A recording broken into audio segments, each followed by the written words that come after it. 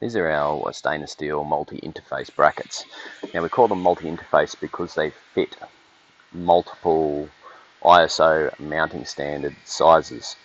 So you can see these elongated holes. For instance, this one might be FO5 to FO7, and it is top and bottom as well. So this will help if you need a step between mounting interface sizes. Say your valve is FO5 and your actuator is FO7. So you don't have the option of direct mounting.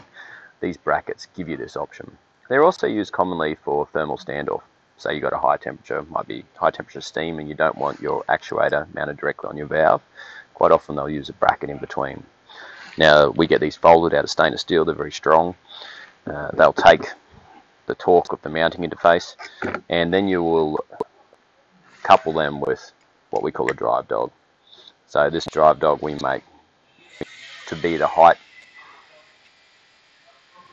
of the bracket.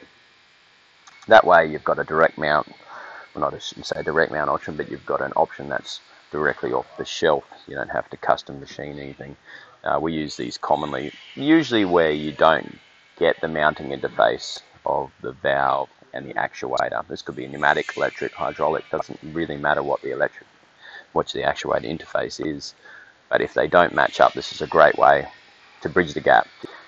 Quite economical compared to going and custom machining something every time.